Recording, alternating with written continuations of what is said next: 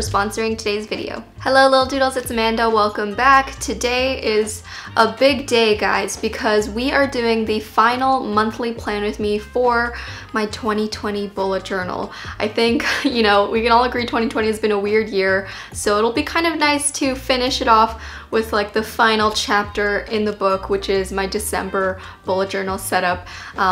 As you can see, I have my cozy vibes because it is officially holiday winter season, so I'm loving it. I'm gonna have maybe a nice cozy bullet journal spread to match, which will be nice to sit down and do. Just a couple of things before we get started. I wanted to say thank you so much for the amazing positive response for the 2021 Doodle Planner launch. We ended up selling out for our first pre-order batch, which was insane.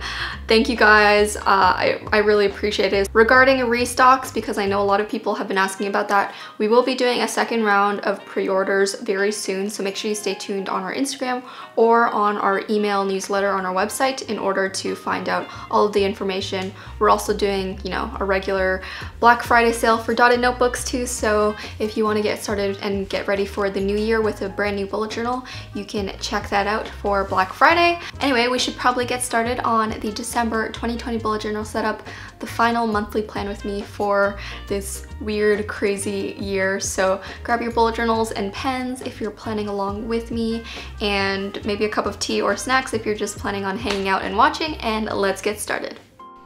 In my previous Plan With Me video, I promised you guys that my next theme would be a rustic vintage vibes theme, and I kept my promise for December. So the theme for this month is inspired by those rustic parcels that are wrapped in craft paper and tied in a bow with twine.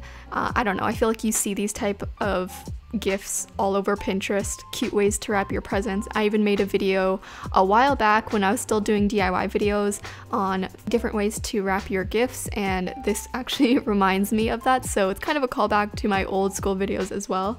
For the cover page, I used these craft paper sticky notes. If you don't have the sticky notes, obviously you can just use regular craft paper and just cut it down to size, but the sticky notes were kind of the perfect size for what I was going for. I rounded off the edges, and I also crumpled it to give it this really worn-in look, almost scrapbook vintagey a little bit.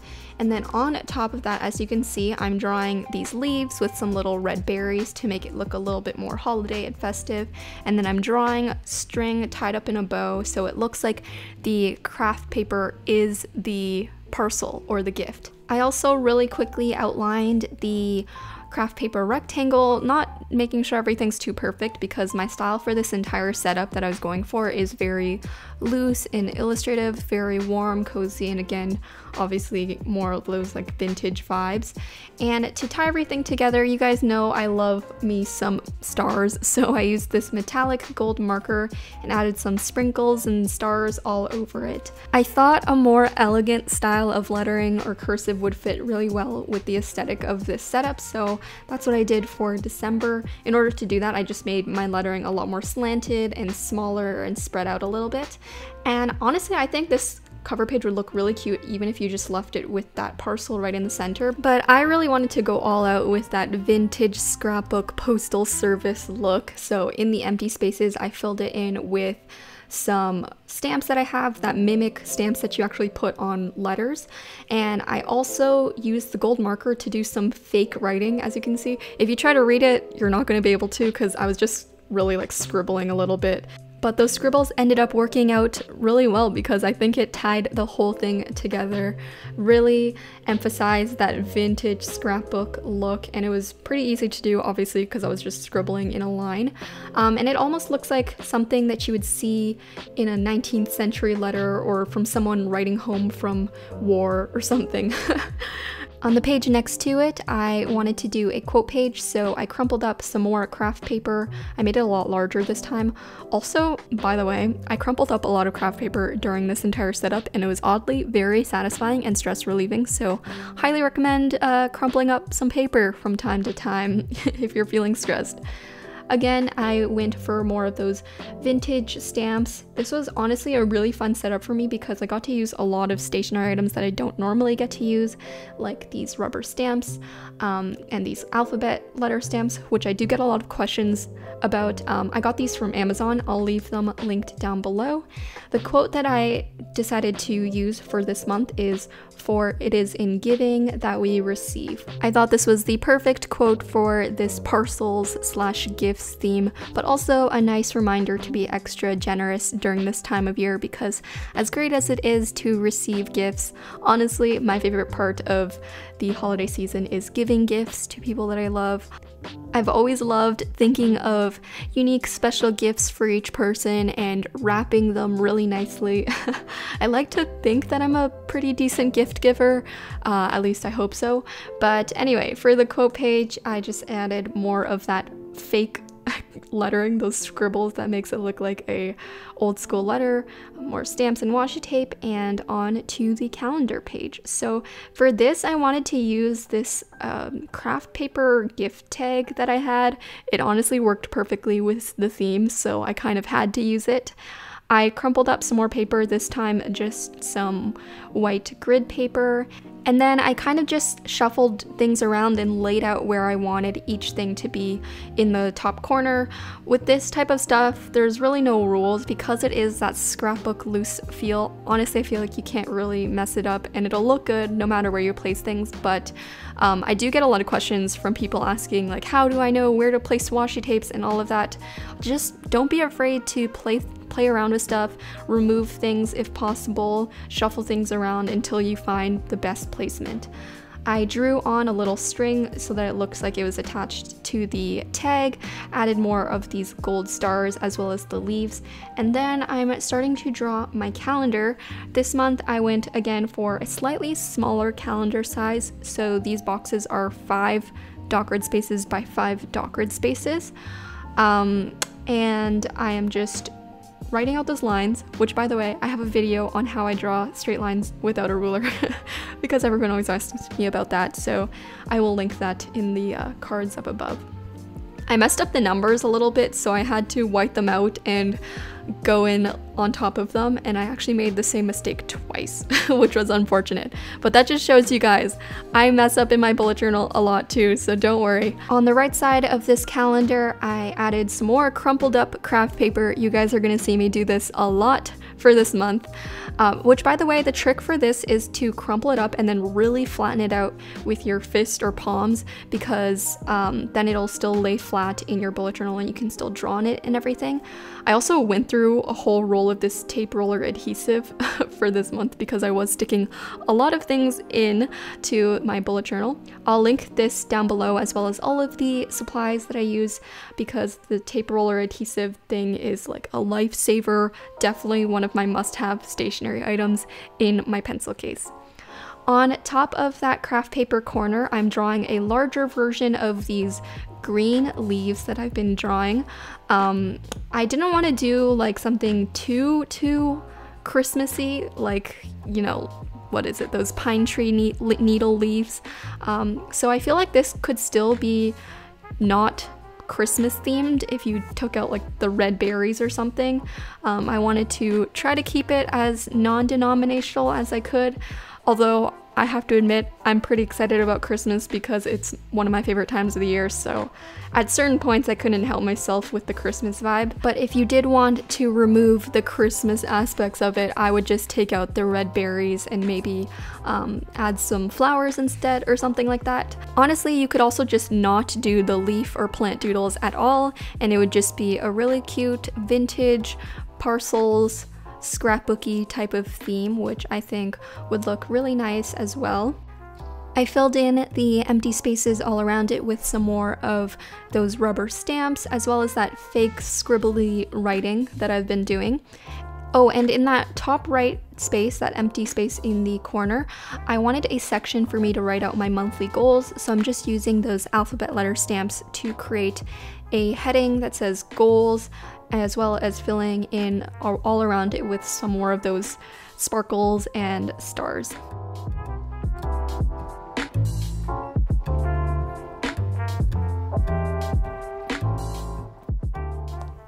Moving on to my habit trackers and mood trackers. For this month, I did my habit trackers horizontally across the page. I have 6 different mini calendars, and I drew them in little rectangle boxes.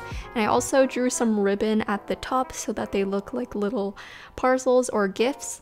I didn't fill in the inside of those habit trackers, like I just kept them an empty rectangle with no numbers or anything, because honestly at this point I can kind of use the dockered spaces as calendar spaces and cross-reference it to my calendar spread from before in order to know like which day it is on the tracker, if that makes sense. I know that might be a little bit confusing, but if that's confusing to you, you can just, either write out the grid lines or write out the numbers on each mini calendar.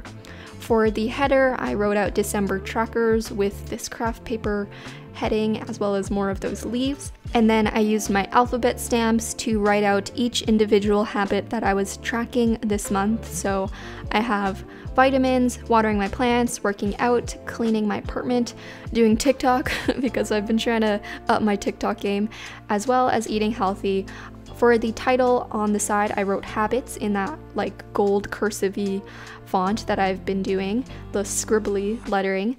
At the bottom is my mood tracker, and for this month I wanted to do a more graph style mood tracker because I feel like I haven't done one of those in a while. Usually I'll do one where you color in a specific image or something like that.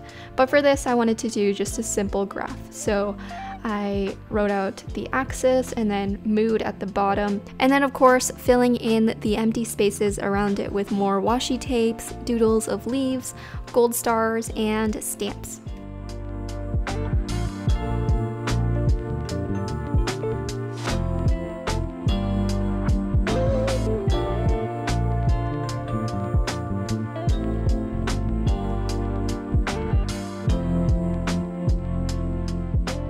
Next up is my favorite spread to make every month, which you guys should know by now is my monthly playlist spread. As usual, I'm going to link my Spotify playlist down below with all the songs that I've been jamming out to recently. I'm actually going to be linking 2 Spotify playlists. One is my Christmas playlist with all of my fave Christmas jams, and then the other one is just a regular playlist with songs that I've just been loving recently. For the actual spread, I crumpled up some more of that good old craft paper, filled the whole page with it, and added some washi tape. For the header, I feel like this entire month's setup I had 2 different header options for every spread, which was either that elegant cursive looking lettering or using the alphabet stamps. And for this spread I opted for the stamps just to keep things looking a bit more simple, and then I added some leaf doodles with the berries coming in from the top left and bottom right, and also added some gold stars and dots all around it. I love the way that this page is laid out for some reason. I feel like it really looks like a collage scrapbook, which I think is really cute. Oh, I also outlined that entire craft paper rectangle with my fine liner just to make it stand out a little bit more.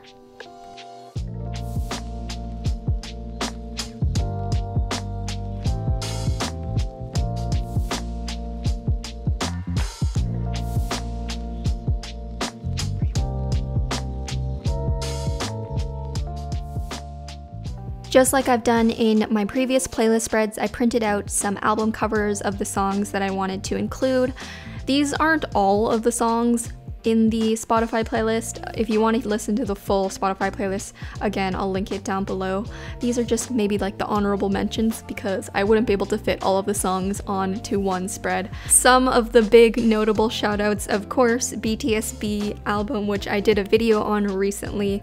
Also, Lily Pichu Dreamy Night, which we've been jamming out to on my Twitch streams a lot, very chill lo-fi vibes, as well as Apollo 11 by Jimmy Park, 5 Star by CL, which have been some of my favorite bops recently.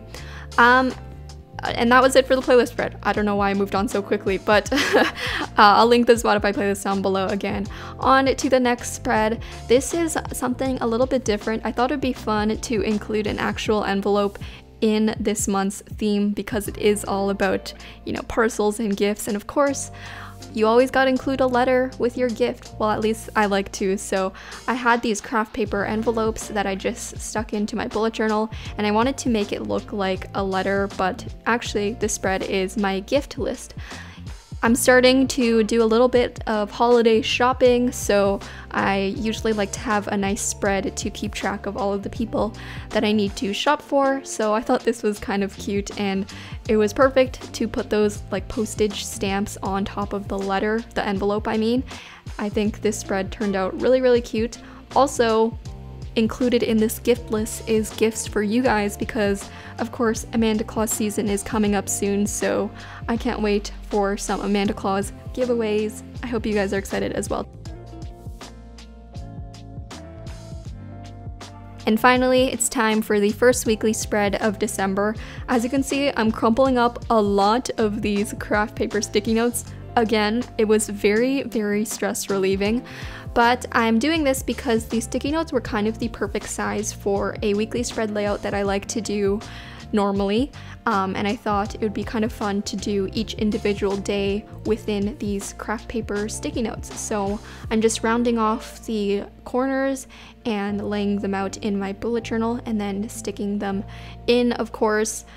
Really make sure that you get those pretty flat or else it'll be kind of annoying to write on, but I just really like pressed down just to make sure, and I tested out some of the writing. It's really not that bad to write on the crumply paper, although I know it can probably bother some people. For the days of the week headers at the top of each craft paper box, I used my handy dandy alphabet rubber stamps.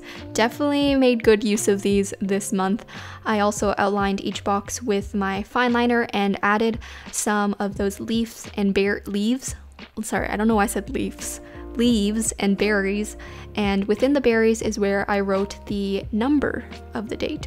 Sometimes when I do this type of layout where there's 4 boxes on each side of the spread, I'll leave an empty section for like a next week type of section where you can write out tasks that you want to make sure to move on to for next week.